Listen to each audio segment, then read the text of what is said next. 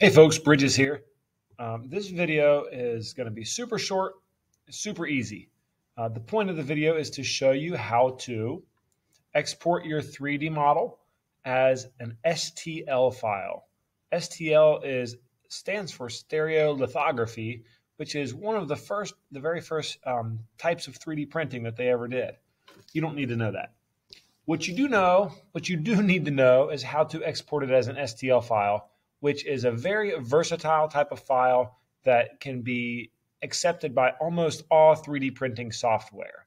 So to do this, first thing that you need to do is save your updated design. So I'm going to go to Save and save that to wherever it needs to go. I'm going to put mine in my personal folder, and I'm going to call this particular design an initial block. Okay, once it's saved, what you want to do is go up here to the File menu, and you want to go down to Export right here, right under Save As.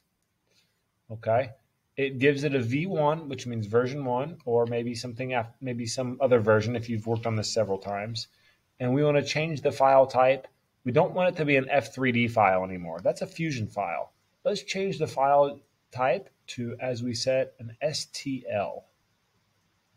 If we scroll down, there it is, an STL file. That is the type of file that we want.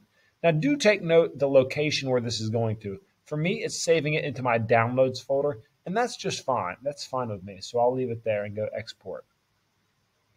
Now it takes some time to convert this blob, this 3D blob in space, into something that has dimensions and has a lot of information to it. So it's going to take it a few minutes, if not more, to go through this status. What's cool is you can actually press the close button or the X, and it's going to keep continuing to download that and convert that and download it to your computer.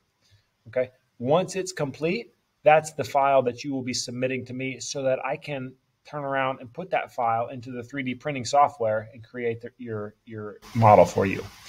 However, in addition to that STL file, what I also would like for you to do is take a screenshot. So as a reminder, to do a screenshot, we're going to go down to the Windows button, and we're going to type in the word snip, and we get something called Snip and Sketch as a result. So when Snip and Sketch comes up, I'm going to click New. It grays out my screen, and I'm going to click to drag a box around my model, but also I want to include my avatar up in the upper right, my little AB. Okay, it takes it in here, and we want to go ahead and hit the Save button and save that to your computer. This does not save it to the Downloads folder. This time it's saving it to the Pictures folder.